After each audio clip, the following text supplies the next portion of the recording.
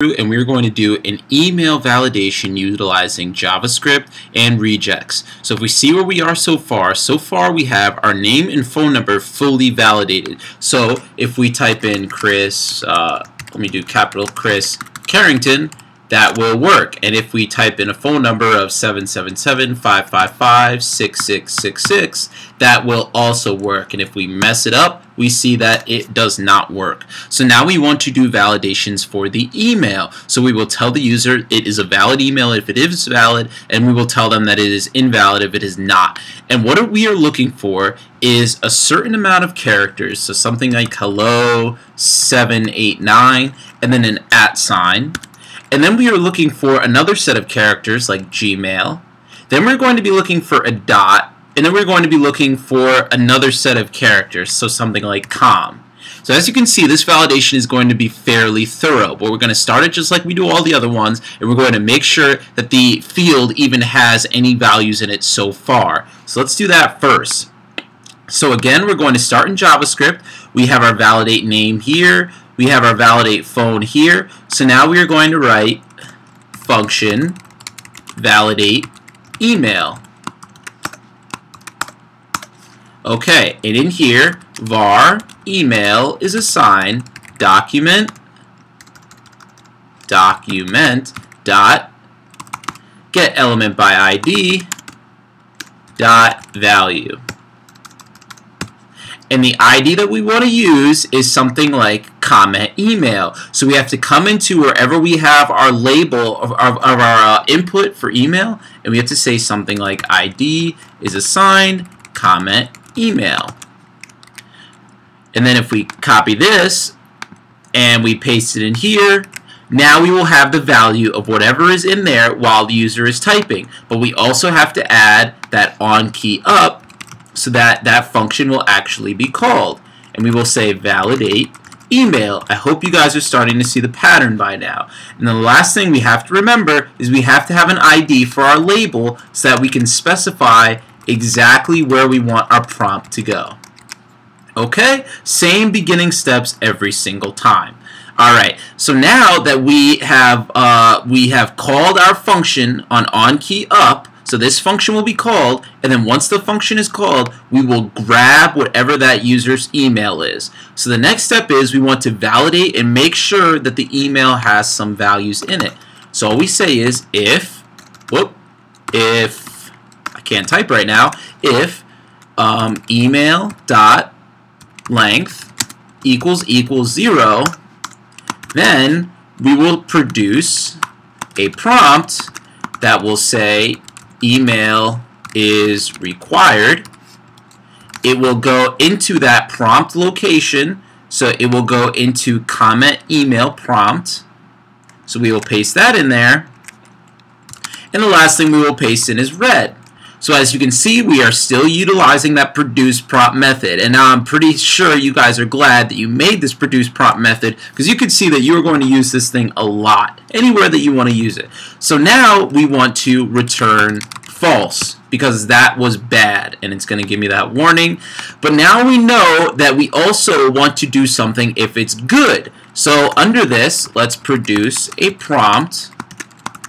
So if it never returned false, if this condition was false and it jumped under here, then it would produce this prompt that would say that it has a valid email address. And we want to put it in here, but make sure you change your color to green. And the last thing we will do is return true. So let's save this, and let's see what we have so far. So if we refresh the page and we start typing in hello world, it says valid email address. We take it out, email is required. So all it is checking is that there are any values in here, and that's always the first thing that you are going to want to check for. Now we need to get into our specific validations. So as you remember, we are going to need Regex. So as I said, in Regex, we are going to need some kind of thing that's like hello world, and then maybe the user has some digits, and then we are going to look for an @ sign. We are going to look for a certain number of characters, and then we're going to look for a dot, and then another certain amount of characters. So again, we're going to utilize regex to do this. And just a heads up, if you ever don't know what regex you want to use, just hover over quick reference, and you guys can see a really good reference to all the little things that you could do with regex, what all those symbols mean. Okay? So now what we are going to do is we are going to use those set notations that we've been utilizing a lot. So if you remember, when we were looking for numbers, we used a set, and we said we were looking for numbers between 0 and 9. And when we were looking for, in the validate name, when we were looking for characters, we used this set, which was capital A, capital Z, lowercase a, lowercase z, and then the star at the end to say you can have as many characters as you want. So we're going to do the exact same thing because we know that we are going to start with some characters. So let's say A to Z and then A to Z. But we want to start at the beginning of the string, and we want to go for as many characters until it sees anything differently. So now within our set, we need to think of all of the things that could be involved in a user's email. Believe me, you probably won't get all of them, but if you can think about some emails maybe that you've ever used, you might think of, oh yeah, maybe sometimes someone can have a period in there, and all you would do is put a period in your set. Or what about an underscore? Or what about a dash? Or is there anything else I can think of? Well, how about numbers? 0 to 9.